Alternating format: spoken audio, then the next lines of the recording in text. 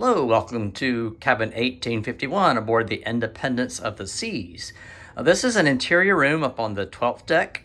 A little bit different configuration than what I'm used to. I'm standing here at the front door as I enter the room into the cabin. To the right is the bed area, and then to the left is the closet and bathroom area.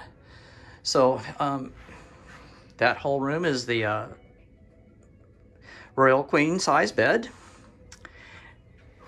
And then to my left is the closet, to my right is the bathroom.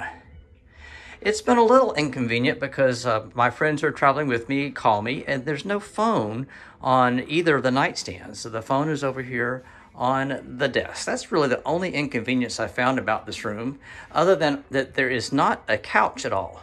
Now the cabin layouts show that there's a small two-seater couch. I'm accustomed to that. But in this cabin, there's really no place for it. And if you've traveled on Caribbean cruises, Royal Caribbean cruises, then the interior bathroom is pretty much the standard with a small shower and facilities.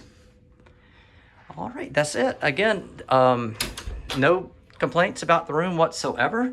Other than I do kind of wish I had the phone over near a nightstand and a little place to at least throw my luggage or a place to sit when I'm watching television.